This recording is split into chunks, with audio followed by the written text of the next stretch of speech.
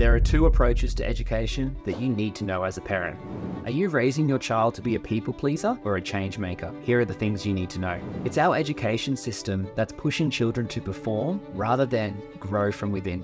Welcome to the I Am Education podcast, where we explore transformative ideas for parents, educators, and anyone passionate about shaping the future of learning and humanity. Join us as we dive into the latest insights, practical tools, and inspiring conversations that empower both children and adults to thrive. Let's unlock the potential of education together. I am education for the love of learning.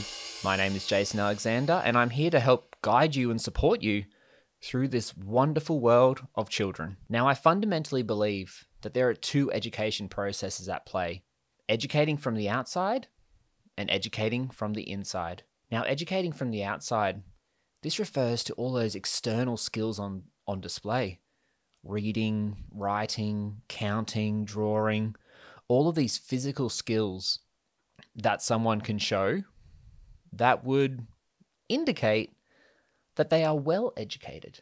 And now educating from the inside refers to internal skills, confidence, self-love, acceptance, that connection to yourself.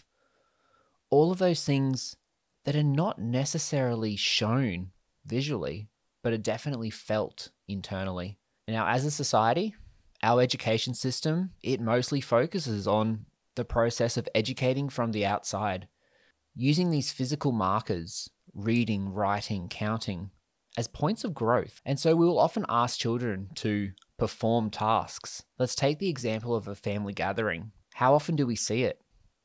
Child can count to 3. 1, 2, 3.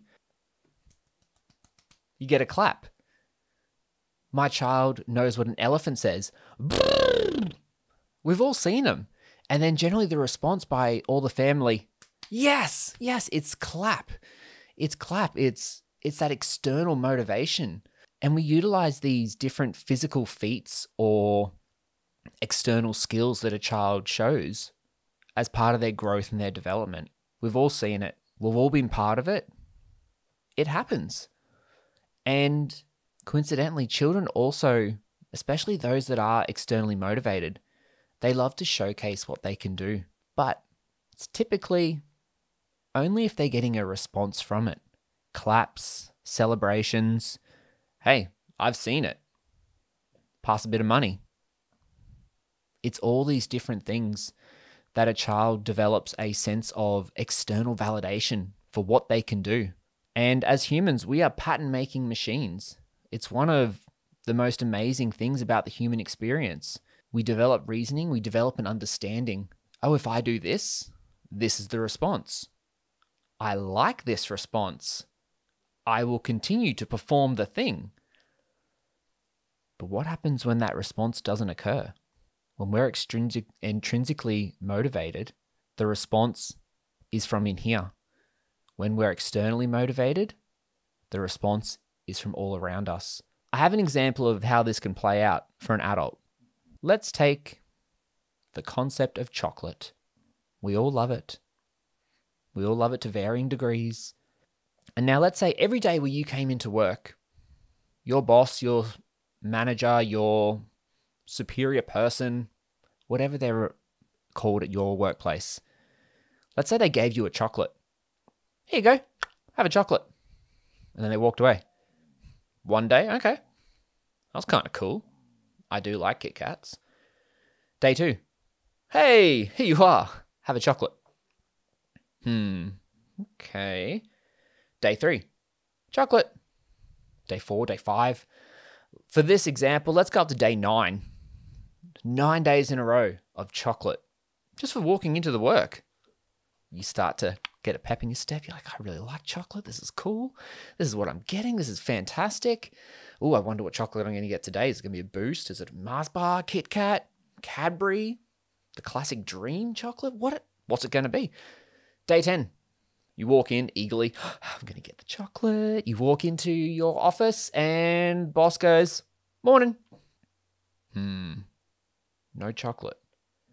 What is going on? Okay. It's just a thing. Okay, day 11. You walk in. Boss, hello. Now, as we know, we are pattern-making machines. We start to piece things together. Oh, I just bought a brand new top. Maybe this top is not the right color. Maybe I'm using a different scent, a different fragrance. Maybe they don't like that fragrance. Okay, what was the fragrance I was using last week? Okay, let's try and replicate that. So day 12, we come in, we're going, oh, I've worn this shirt before. I received a chocolate. I'm wearing a fragrance that I received before. I'm arriving at the same time. I've got, everything is lining up. The stars and the moons are aligning.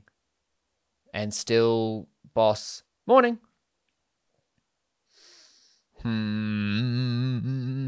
As an adult, the little stories start to talk. What have I done wrong? Maybe I need to do more. Maybe I haven't done enough. Maybe I need to stay in late. Maybe I need to do this. All these things start occurring in our minds because we're receiving this external validation, this external motivation for something. And so children, they're the same. So the child that is performing all of these tasks, they're learning to count, they're learning their numbers, they're learning all their letters, they're phonetically spelling out everything, they're showcasing all these things. If they don't actually want to do it and they're doing it for external motivations, how long will they continue to do it when those external motivations are gone? So back to the family gathering. Let's look at a child that is internally motivated, that has been educated from the inside. This child might be more regulated, or they might not be. This child might be more inquisitive. This child might be more self-driven. Coincidentally, self-driven often also leads into stretching boundaries and pushing on those boundaries a little bit just to see how strong and secure they are. But in all of these things, a child that is being educated from the inside is authentically them. They don't feel the need to be anyone else. Because they've been educated from the inside, they know that they are enough. And so when it comes to educating children or educating anyone, we can teach skills. I can teach a child to read and write. I could probably teach a dog to read and write.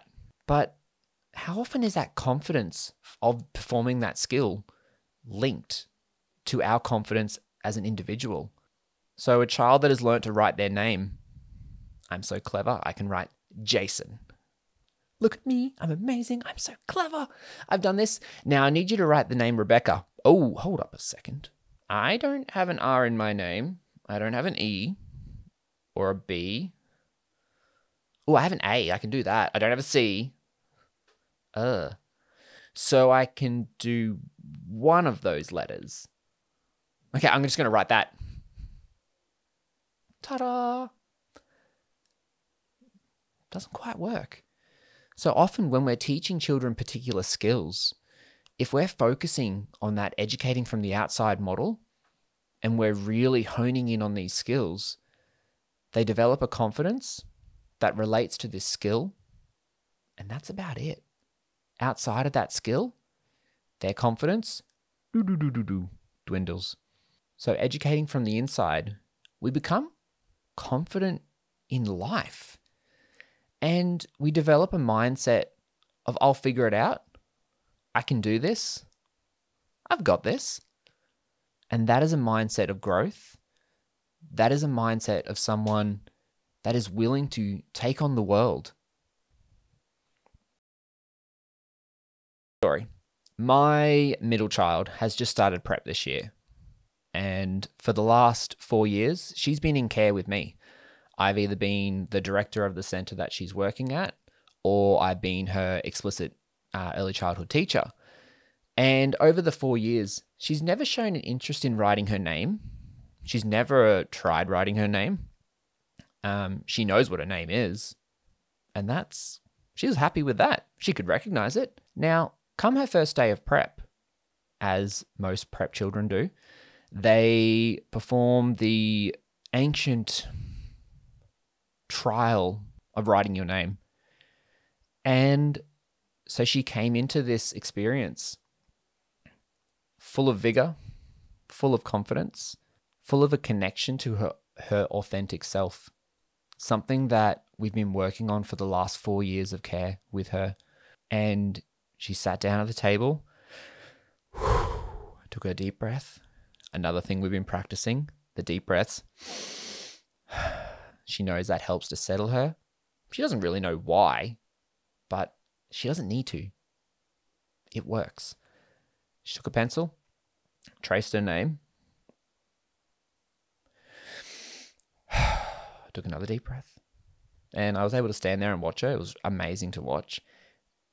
I watched her write her name, and you could tell what it said. This was the first time she had ever attempted to write her name. She'd never had an inkling to do it. But what she had is an innate confidence in herself that allowed her to have the mentality of, I can figure it out. I can do this. And so she approached that first day, write your name. Done. And the face that she showed afterwards when she looked up at me and said, I wrote my name. She wasn't seeking validation. She didn't need a Ticketek parade. She didn't need claps. She didn't need chocolate. She didn't need any external motivators. She was excited that she did it for her. That she was able to showcase the mentality of, I can do this. And that there is the result of educating from the inside. And this is the reason why I love Montessori education. Within Montessori, there is the potential for children to take learning as far as they want to go. If you love numbers and want to learn about what happens if we add this number and this number and this number and this number and this number together, or what's the biggest number we can make with all the golden beads, let's do it. We can do all this. But the key focus is children are internally driven. They want to achieve for themselves. They have a love for learning, and that goes beyond any single skill they can develop. And a key thing for Montessori education is it doesn't matter the skill sets a child is showing, whether they're able to do multiplication in the thousands before their first day of prep, or whether they can tell you that this is 2. Both of these children have an authentic connection and confidence and love for themselves. They know that who they are is a perfect being, and that is something to be celebrated. A key part of educating from the inside is not teach me to learn. I know how to do that. I'm a curious, individual child. Teach me to love. Help me learn to accept myself fully, to know that I have strengths. I have these things that I am amazing at. But I also have opportunities to grow. I have things that I need help with. I need things that I'm working on. I'm not broken. I am authentically me. Imagine a world where that was the norm, where children had the opportunity to grow into adults that have acceptance and love for themselves, to know their strengths, but also know there's things they got to work on. Now, we have much to learn from children. They can be the most authentic versions of the human experience. They showcase curiosity. They freely ask questions. No question is silly to them. What's this? What's that? What's this? What's that? Why does the sun go down at night? Why is the sky blue? What is the bee doing in that flower? Why does it hurt when I poke my eye? All of those have been questions that I have answered from children. Children express their emotions. They don't feel guilt. They don't feel shame. They can understand the emotion of angry. It's neither good or bad. It simply is. And that emotion of angry can be a really good motivator if you need to get something done. Children engage in joy. They understand that joy and happiness aren't one and the same. Children have an innate feeling of joy. Just watch a toddler when music comes on, especially when it's their favorite song. They will dance. It's why we use the term, dance like no one's watching. Because a child, when they're dancing, it is like no one is watching. They engage in joy, and they engage in joyful play. Resilience. So for that child that's learning to walk, they've developed an acceptance for themselves that there's things that they're good at and things they need to work on. And they will fail over and over and over again until they get there. How many adults do you know that have that same resilience? And another thing a child shows is acceptance. Acceptance of themselves and acceptance of others. They see people as people, and that is a key part of the human experience, which is beautiful to watch. Children are born with the educate from the inside mindset. Yet as a society, we often steer them into educating from the outside. This shift, it can stifle natural expression or emotion, joy, resilience, acceptance. It nurtures adults who struggle to freely embrace these qualities. Reclaim the power of internal motivation and authenticity, living and learning from the inside out.